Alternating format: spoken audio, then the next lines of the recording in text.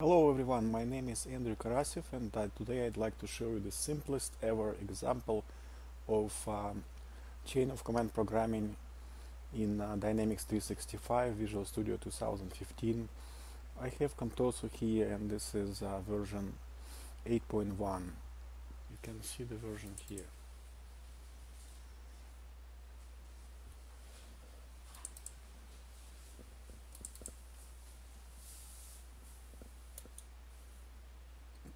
Open one of these files with Notepad.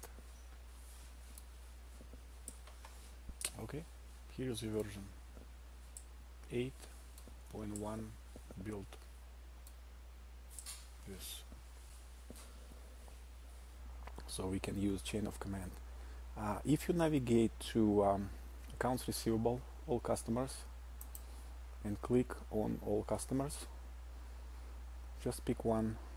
We can pick any one, like let's say pick Contoso Europe. Let's try to add new address.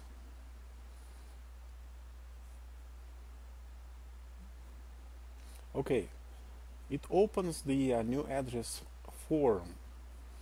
On this form we wrapped the clicked method on the cancel button. Click cancel button and you will see the text here. New address creation was cancelled. Let's now move to Visual Studio 2015. Okay, so in application object 3, find the form LogisticsPostalAddress. We just need to know the that it uses directory. Okay, you have to create the module for this. In my case, I just show you the parameters of the module. Okay. Alright, so see, it uses directory, so you have to include directory into your module. That's what I did here. Okay, then you create the new project,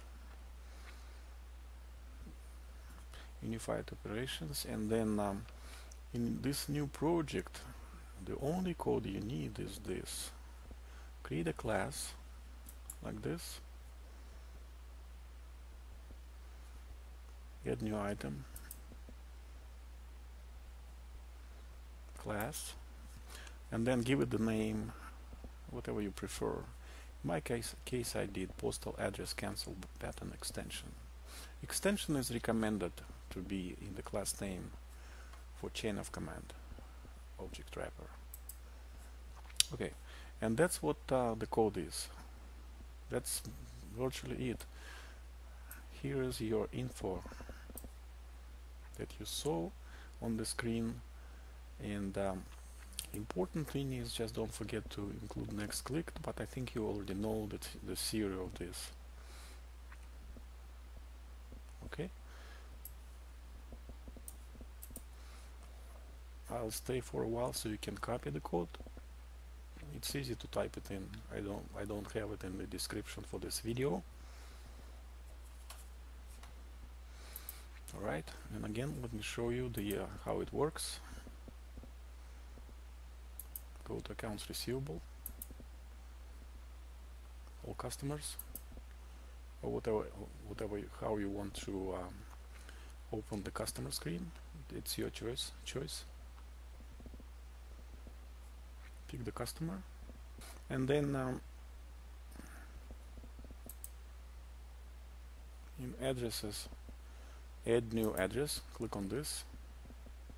Okay, it will open the form that we actually have the cancel button with wrapper.